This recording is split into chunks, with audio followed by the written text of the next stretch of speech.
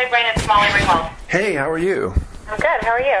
Good, good. And in preschool, I was the teacher actually took my mom aside and thought that there was something a little off about me because I would sit on the swing and sing "Give Me a Pig Foot and a Bottle of Beer." And my mom said, "Oh, she's just performing. She knows everyone's watching her. Yeah. Just trying out her new material." I thought about it, and it's like, I don't think there are enough redheaded jazz singers out there. I mean, Julie London. Oh, yeah, Julie London. Forgot Yeah, she was a good one. And what color was Anita O'Day's hair? I mean, I think it was a few different colors. Oh, Anita O'Day had dark hair. I just Googled her. Oh, no, wait, I just saw one of her with red hair. So at one point she was a redhead as well. Oh, wow. Yeah. That's pretty amazing. Yeah. We've got 2 nights in Richmond. We've got a couple good vintage clothing stores here. Oh, yeah? Yeah, and they're not that far from where you're going to be. Vintage clothing stores called? There's one in Carytown, which is like the boutique shopping area of town, called Bygones, and that's probably one you'd want to check out. And the other one is Halcyon. Oh, I'll definitely check them out.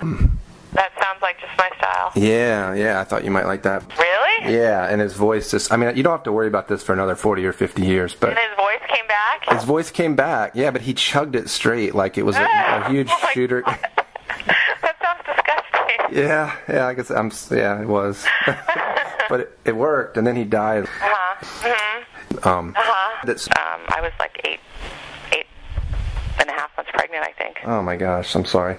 Well, that's crazy. So the album has just been sitting there. Were you just waiting for your schedule to open up to release it, or? More or less, yeah. Because I was which song? On "Don't You Forget About Me," they do that horn line at the end when you're doing the la-la. When you walk down by, yeah. It's really cool. Yeah, it's kind of like our Nora Jones moment. That's true. I didn't think about that.